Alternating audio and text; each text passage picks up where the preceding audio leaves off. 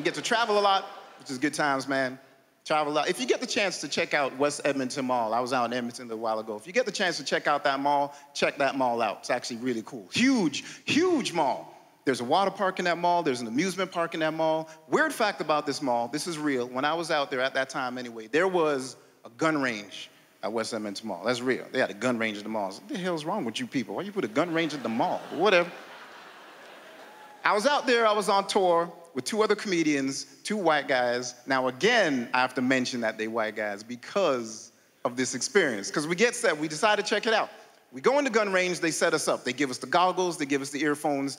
Now they start to break down all the instructions. It's like, okay, this is how you aim the gun, it's where you load it, it's where the safety is. He's breaking down all these instructions, right? He's telling them this, and he looks at me and goes, you got this, right?